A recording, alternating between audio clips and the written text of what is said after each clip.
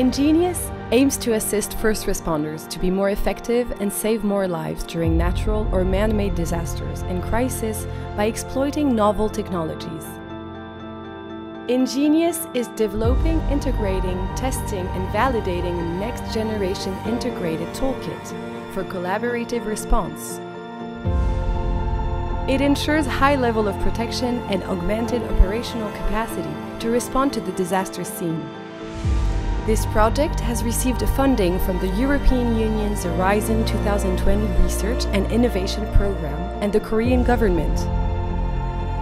Today, we are here in Paris at CSP Training Center to demonstrate the various components of the INGENIOUS Next Generation Toolkit, such as the smart helmet, smart boots, K9 vest, ground control station, modular aerial camera system for search and rescue, multi-purpose autonomous exploring drone, integrating positioning system, field communications, triage and victims identification, augmented reality systems, fusion engine, expert reasoning, worksite operations app, social media app, multi-language operation app, and the common operation platform. We will see how they work together and showcase how they can ensure high level of protection and augmented operational capacity, assisting first responders in saving more lives and being able to return from the disaster scene safe and sound. The use case we will simulate and engage INGENIOUS NGIT is a large earthquake of 6.9 degrees on the Richter scale that has struck an urban area early at noon. Several collapsed buildings are reported, lack of communication, energy grid failure, and suspected gas leaks. A number of victims is expected to be mostly localized around and inside specific buildings that have collapsed partially or completely. A number of collapsed buildings is reported to the call center of the agency. INGENIOUS teams arrive at the location and the field communication with the COP platform are deployed on the field. Also, a triage tent is deployed near the command center to triage and identify victims after the extraction from the debris. We will deploy 2 teams with first responders and each team will have 4 members. We will have 2 extraction teams with 3 first responders in each team, 1 K9 unit and a medical team with 4 first responders and 1 doctor located in the triage tent to provide first aids to the victims and prioritize the treatment and the transportation to the hospital. Firstly, we start with the drones. The MAX flies over the location to map the area and send to the ground control station a map of the scene. The MAX will fly outside and inside a collapsed building to receive images and send the data to the ground control station. Team 1 is deployed outside the building and uses the multi-language application to communicate and the worksite application to have an overview of the mission status.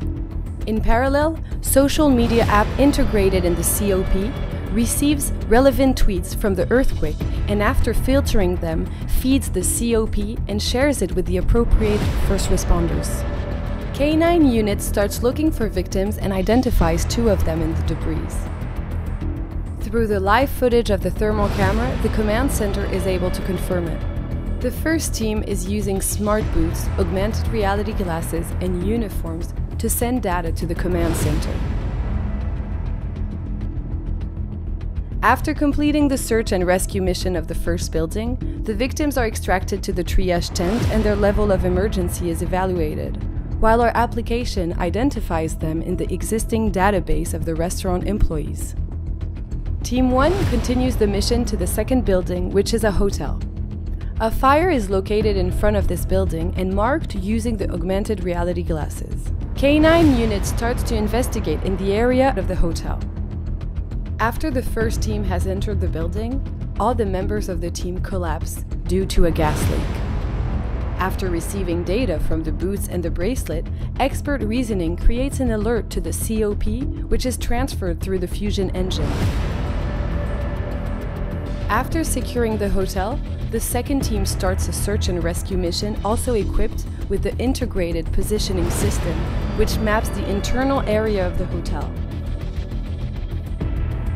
All the victims found in both locations are extracted and transferred to the triage tent, where they are provided with first aids and receive appropriate treatment.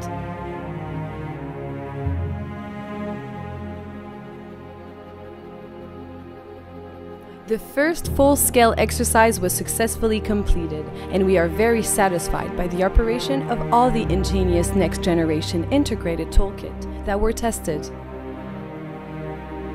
It has been very exciting to see the tools deployed and used by the end users, collect their feedback, and adjust our tools based on that. I was very excited to take part in such a large-scale test because we could demonstrate our components in realistic disaster scenes, and also we can talk about our experience to first responders face-to-face. Actually, it's true that it's the first time because we had a COVID period that made it not possible to have together the exercise that we wanted to do. So yes, it's the first time that all the first responder and technical partners come together in a full exercise, and it was very interesting to have that because we could exchange our point of view, give critiques from the first responders, and technical partners could be reactive about that. So yes, it was a good work together, a good effort that we saw, and I think we managed to have a good exercise. So anytime you test new tools in realistic conditions, you will face new challenges that are impossible to predict and to simulate under lab conditions. And this is exactly why we need to do these exercises in order to see how the technology is used and what are the limitations. We look forward to continuing the development of all the solutions, and we hope to see our systems used by first responders on operations in the future.